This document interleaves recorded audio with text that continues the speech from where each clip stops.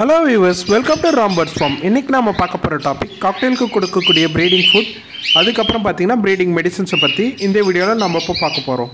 இப்போ காக்டெயிலுக்கு என்ன type of breeding food, அப்புறம் ப்ரீடிங்க்கு எப்படி ப்ரிப்பேர் பண்ணுறதுன்னு நான் ஃபஸ்ட்டு இப்போ சொல்லிடுறேன்.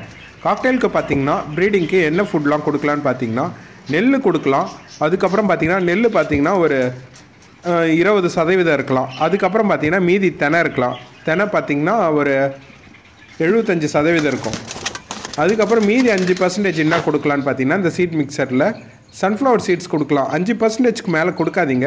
நிறைய பேருக்கு பார்த்தீங்கன்னா இதனாலே நிறையா ப்ரீடிங் பிரச்சனை வருது. நிறைய பேர் எனக்கு கம்ப்ளைண்ட்ஸ் பண்ணுறது என்னன்னு பார்த்தீங்கன்னா, எனக்கு பின்னாடி கொழுப்பு கட்டியிருக்கு, என் பேர்ட்ஸ் வந்து ப்ராப்பராக வந்து எக்கில் உட்கார மாட்டேருக்கு. பேர்ட் பார்த்தீங்கன்னா எப்பயுமே ஸ்லிம்மாக இருந்தால் தான் வந்து ஸ்லிம்மானால் ஓவர் அதுக்குன்ட்டு வந்து தீனியே போடாமல் ரொம்ப ஸ்லிம்மாலாம் ஆக்கக்கூடாது. ப்ரீட் போடுற பேர்ட் பார்த்தீங்கன்னா என்ன அளவுக்கு உடம்பு தேவையோ அந்த அளவுக்கு தான் இருக்கணும். அதுக்காக ஓவராக நல்லா ஃபேட் ஆக்கி விட்டிங்கன்னு வச்சுக்கோங்களேன், நீங்கள் ஃபீட் போட்டு அந்த ஃபீடெல்லாம் பார்த்தீங்கன்னா அது நல்லா மேட்டும் பண்ணாது, உங்கள் பேர்டு அவ்வளோ ஹெல்த்தியாக இருக்காது. நீங்கள் பார்த்தீங்கன்னா ஃபஸ்ட்டு உங்கள் பேர்டுக்கு பார்த்தீங்கன்னா பெரிய கேஜாக கொடுக்கணும். அது நல்லா பறந்து நல்லா எக்ஸசைஸ் பண்ணணும். மார்னிங் டைமில் அது ஏஞ்ச உடனே ஃபஸ்ட்டு எக்ஸசைஸ்லாம் பண்ணணும். அதுக்கப்புறம் பார்த்தீங்கன்னா அதுக்கு குளிக்கிறதுக்கு பார்த்தீங்கன்னா ஒரு பெரிய பவுலில் வாட்டர் வைக்கணும்.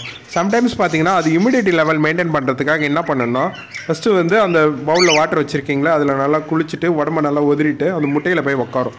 பார்த்தீங்கன்னா சம்டைம்ஸ் உங்கள் ஈரப்பதம் குறைஞ்சிருக்கிறதால பார்த்தீங்கன்னா எக் வந்து ப்ராப்பராக பொரிக்காது. எக் பார்த்தீங்கன்னா இந்த சம்மர் சீசனில் பார்த்தீங்கன்னா நல்லா காஞ்சி போயிருக்கும். சில எக்ஸ்லாம் பார்த்தீங்கன்னா அந்த ஒரு இம்யூனிட்டி மெயின்டைன் பண்ணுறதுக்காக பார்த்தீங்கன்னா நம்ம ஒரு பெரிய பவுலில் வாட்டர் வச்சோன்னு வச்சுக்கோங்களேன், இந்த ப்ராப்ளம் வராது. ஏன்னா அது குளிச்சுட்டு போயிட்டு அது உட்காரதால பார்த்தீங்கன்னா அந்த ஹியூமிடிட்டி லெவல் கரெக்டாக மெயின்டைன் பண்ணோம்.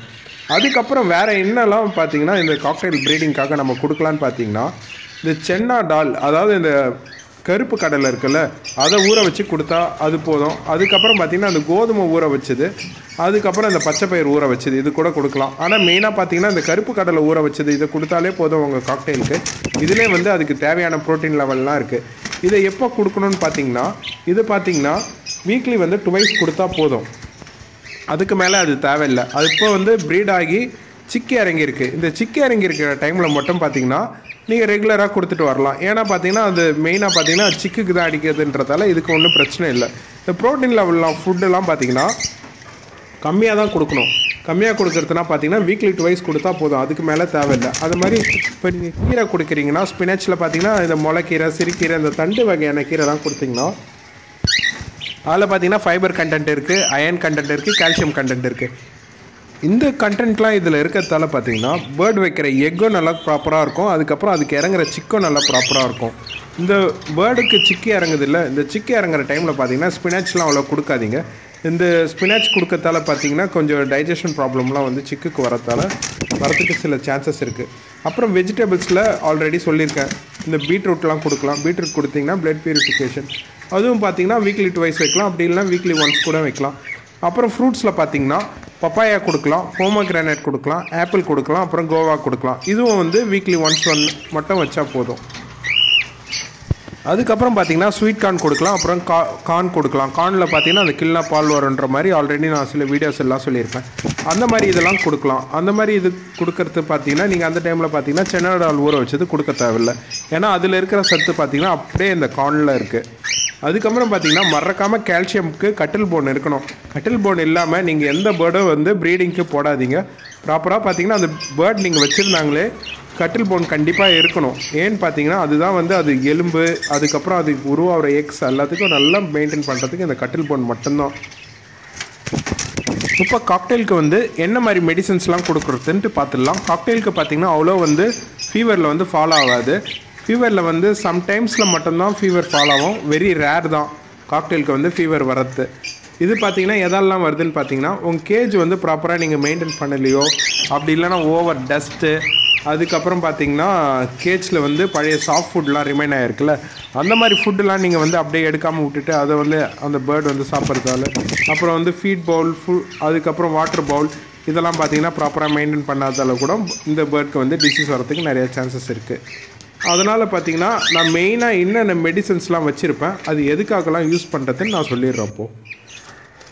ஃபஸ்ட்டு பார்த்தீங்கன்னா டெராமிசின் எதுக்காக கொடுக்குறதுன்னு பார்த்தீங்கன்னா உங்கள் பேர்டுக்கு ஃபீவர் இருந்ததுன்னா டெராமிசின் கொடுக்கலாம். பேர்ட் பார்த்தீங்கன்னா சம்டைம்ஸ் பஃபியாக உக்காண்ட்டு இருக்கும். அதுக்கப்புறம் பார்த்திங்கன்னா ஒரு மாதிரி அப்படியே நடுங்கிட்டே உட்காந்துருக்கும். அப்புறம் பார்த்திங்கன்னா அவ்வளோ பேர்ட் பறக்காது. இந்த மாதிரி டைமில் பார்த்திங்கன்னா பேர்டுக்கு ஃபீவர் இருக்குன்னு நம்ம கண்டுபிடிச்சிடலாம். அப்போ பார்த்திங்கன்னா நான் டெராமிசின் கொடுப்பேன். டெராமிசின் எப்படி கொடுக்கணும்னா, ஒரு டேப்லெட்டை 10 மடங்காக உடச்சி அந்த 10 மடங்கில் இருக்க அந்த ஒரு பாயிண்ட்டை எடுத்து 100 இல்லை 50 ml ஆஃப் வாட்டரில் மிக்ஸ் பண்ணி எந்த பேர்டுக்கு அஃபெக்ட் ஆகிருக்கோ அந்த பேர்டை மட்டும் தனியாக கூட்டு வச்சு ட்ரீட்மெண்ட் கொடுக்கணும். ஒரு குண்டு பல்பு போட்டு வச்சு 60 வாட்ஸோ ஒரு 100 வாட்ஸ் பல்ப் போட்டு ட்ரீட்மெண்ட் கொடுக்கலாம். ரெண்டாவது பார்த்திங்கன்னா மெயினாக அஃபெக்ட் ஆகிற டிசீஸ் பார்த்திங்கன்னா கோல்டு பார்த்திங்கன்னா ஸ்னீஸ் பண்ணும். சிலது பார்த்திங்கன்னா அந்த மாதிரிலாம் தும்போம். அப்புறம் பார்த்திங்கன்னா சிலதுக்கெலாம் பார்த்திங்கன்னா சளியே வரும். இந்த மாதிரி இருக்கிற டைமில் பார்த்திங்கன்னா அவங்க பேர்டுக்கு என்ன கொடுக்கலாம்னா சிஃபா E8 ஒரு இது இருக்கும் அந்த டானிக் பார்த்திங்கன்னா 2 ட்ராப்ஸை வந்து 50 or 100 ml ஆஃப் வாட்டரில் மிக்ஸ் பண்ணி கொடுக்கலாம். நோட் பண்ணிக்கோங்க, உங்கள் பேர்டு வந்து எந்த பேர்டு அஃபெக்ட் ஆகிருக்கோ அந்த பேர்டை தனியாக கூட்டு வச்சு தான் ட்ரீட்மெண்ட் கொடுக்கணும். ஏன்னா மற்ற பேர்டுக்கு வந்து எந்த ஒரு டிசீஸும் இல்லை. டிசீஸ் இல்லாத பேர்டுக்கு நீங்கள் தேவையே இல்லாமல் எந்த ஒரு மருந்தும் கொடுக்கக்கூடாது. அதுக்கப்புறம் பார்த்தீங்கன்னா தேர்டு என்ன அஃபெக்ட் ஆகும்னு பார்த்தீங்கன்னா ஐ டிசீஸ்க்கு பார்த்தீங்கன்னா ஆல்ரெடி நிறைய வீடியோஸில் சொல்லியிருப்பேன். சிப்ளாக்சின் ட்ராப்ஸ் ஐயை வந்து ஒரு லூக்வார்ம் வாட்டரை வச்சு தொடச்சிடணும். எந்த ஐ எஃபெக்ட் ஆகிருக்கோ ஒரு காட்டன் பாலில் டிப் பண்ணி லூக்வார்ம் வாட்டரில் டிப் பண்ணி தொடச்சிடணும். தொடச்சிட்டு அந்த இடத்துல எந்த இடத்துல அஃபெக்ட் ஆகிருக்கோ அங்கே ஒரு ட்ராப் மார்னிங் 1 ஈவினிங் 1 சரியாகிற வரைக்கும் நீங்கள் இதே ப்ராசஸை ரிப்பீட் பண்ண வேண்டியது தான். ஓகே, இப்போ ஹெர்ப்ஸில் என்னென்னலாம் கொடுக்கலான்னு பார்த்துடலாம். ஹெர்ப்ஸில் பார்த்தீங்கன்னா நான் ரெகுலராக பார்த்தீங்கன்னா துளசி பார்த்தீங்கன்னா 2 வாரத்துக்கு ஒரு தடவை கண்டிப்பாக கொடுத்துருவேன். அதுக்கப்புறம் புதினா பார்த்தீங்கன்னா வாரத்தில் 2 தடவை கொடுப்பேன். அப்புறம் நீம் பார்த்தீங்கன்னா நான் எதுக்காக யூஸ் பண்ணுவேன்னு பார்த்தீங்கன்னா டிவோமிங்க்கு மெயினாக பார்த்தீங்கன்னா நான் நீம் தான் யூஸ் பண்ணுவேன். வேறு எந்த ஒரு மெடிசனும் நான் யூஸ் பண்ண மாட்டேன். இந்த வேப்பங்குழந்தை மந்த்லி ஒன்ஸ் கண்டிப்பாக நான் கொடுத்துருவேன். இது பார்த்திங்கன்னா இந்த காக்டெயிலுக்கு வந்து டிவார்மிங்க்கு நல்ல பெட்டராக இருக்கும், நல்ல பெஸ்ட்டாகவே இருக்கும். அதை விட்டுட்டு வேறு மெடிசன்ஸ்லாம் பார்த்திங்கன்னா கண்டிப்பாக ஒரு 3 months ஒன்ஸ் வந்து நீங்கள் கொடுக்கணும் டிவார்மிங்க்கு. அதுக்கு பதில் பார்த்திங்கன்னா நான் ஹெர்ப்ஸாகவே போகிறதால எந்த ஒரு சைடு எஃபெக்ட்டும் கிடையாது எனக்கு. அதுக்கப்புறம் பார்த்திங்கன்னா லைம் கிராஸஸ் கொடுக்கலாம். ஓகே, இப்போ நான் என்ன மாதிரி சப்ளிமெண்ட்ஸ்லாம் கொடுக்குறேன், எதுக்காகலாம் கொடுக்குறேன்னு நான் சொல்லிடுறேன். வைட்டமின்க்கு ஈக்காக கேர் SCன்ட்டு ஒரு ஓரல் சப்ளிமெண்ட். இது பார்த்திங்கன்னா 2 இல்லை 3 ட்ராப் பார்த்திங்கன்னா ஒரு 50 இல்லை 100 ml ஆஃப் வாட்டரில் மிக்ஸ் பண்ணி கொடுத்துடலாம். அதுக்கப்புறம் கால்சியம்க்கு என்ன கொடுக்கலான்னு பார்த்தீங்கன்னா கால்சி கேர். இது பார்த்திங்கன்னா இதுவும் 2 இல்லை 3 ட்ராப்ஸை வந்து 100 or 50 ml ஆஃப் வாட்டரில் மிக்ஸ் பண்ணி கொடுக்கலாம். இது நான் சொல்கிறதெல்லாம் பார்த்தீங்கன்னா இப்போ ட்ராப்ஸ். நான் மெயினாக பார்த்தீங்கன்னா லிக்விடாக தான் யூஸ் பண்ணுவேன். இந்த மெடிசன்ஸில் இது பார்த்தீங்கன்னா டேப்லெட் எது பார்த்தீங்கன்னா டெராமிசின் மட்டும்தான் கேப்சூல் யூஸ் பண்ணுவேன். மீது எல்லாமே பார்த்தீங்கன்னா நான் லிக்விட் தான் யூஸ் பண்ணுவேன். அப்புறம் வைட்டமின்க்கு பார்த்தீங்கன்னா ROHன்ட்டு ஒன்று யூஸ் பண்ணுவேன். ROH power. இது பார்த்தீங்கன்னா ஓவர் பவர். இதனால் பார்த்தீங்கன்னா இது வந்து ஒரே ஒரு ட்ராப் பார்த்தீங்கன்னா 50 ml or 100 ml ஆஃப் வாட்டரில் மிக்ஸ் பண்ணி கொடுக்கலாம். அதுக்கப்புறம் பார்த்தீங்கன்னா சிலவங்களுக்கு வந்து பேர்டு வந்து கம்மியாக தான் சாப்பிடுது, அப்புறம் பார்த்தீங்கன்னா ப்ராப்பராக சாப்பிட மாட்டேங்குது. அந்த மாதிரி பிரச்சனை இருக்கிறவங்களுக்கு பார்த்தீங்கன்னா 3 இல்லை 4 ட்ராப் 100 or 50 ml ஆஃப் வாட்டரில் மிக்ஸ் பண்ணி கொடுக்கலாம். இது பேர் பார்த்தீங்கன்னா அல்ட்ராப்ளெக்ஸ். இதை வந்து வீக்லி வந்து ட்ரைஸ் நீங்கள் யூஸ் பண்ணலாம். அதுக்கப்புறம் பார்த்தீங்கன்னா மல்டிவிட்டமின்க்கு நான் வைமிரால் யூஸ் பண்ணுறேன். வைமிரால் பார்த்தீங்கன்னா 2 ட்ராப்ஸ் போதும் 50 or 100 ml ஆஃப் வாட்டரில் மிக்ஸ் பண்ணி கொடுக்கலாம். இதுவும் ஓவர் பவர்ஃபுல். நல்லா புரிஞ்சுக்கோங்க, மெடிசன் வேறு சத்து டானிக் வேறு. மெடிசன் எதுக்காக கொடுக்குறோன்னா பேர்டுக்கு உடம்பு சரியில்லாத, அதாவது பேர்டுக்கு ஃபீவராக இருக்கிற டைம்லேயோ பேர்டுக்கு வந்து ஏதாவது டிசீஸ் இருக்கிற டைமில் மட்டும்தான் மெடிசன்ஸ் கொடுக்குறோம். இந்த சப்ளிமெண்ட்ஸ் எதுக்காக கொடுக்குறோன்னா பேர்டு வந்து சரியாக ப்ராப்பராக எக் வைக்கலை, அப்புறம் பார்த்திங்கன்னா பேர்டு வந்து ரொம்ப ஸ்லிம்மாக இருக்குது, இந்த மாதிரி ரீசன்ஸ்க்காக மட்டும்தான் வந்து சப்ளிமெண்ட்ஸ் கொடுக்குறோம். அப்புறம் கால்சியம் டிஃபிஷியன்சி இதெல்லாம் பார்த்திங்கன்னா சப்ளிமெண்ட்ஸ் கொடுத்து சரி பண்ணலாம். இப்போ நான் சொல்லியிருக்க மெடிசன்ஸும் சப்ளிமெண்ட்ஸும் பார்த்தீங்கன்னா உங்கள் பேர்டுக்கு தேவைன்னா மட்டும் கொடுங்க. மற்ற டைமில் பார்த்தீங்கன்னா அனாவசியமாக நீங்கள் கொடுக்காதீங்க. நீங்கள் அனாவசியமாக நீங்கள் கொடுத்தீங்கன்னா இந்த மெடிசன்ஸோ இல்லை வந்து இந்த சப்ளிமெண்ட்ஸ் மூலயமா தான் உங்கள் பேர்டை வந்து ப்ரீட் பண்ணுற மாதிரியே வந்து அது அடாப்ட் ஆகிக்கும். அதுக்கப்புறம் பார்த்திங்கன்னா உங்களுக்கு லிவர் டானிக்கும் வந்து தேவைப்படும். லிவர் டானிக் பார்த்திங்கன்னா லீவ் 52.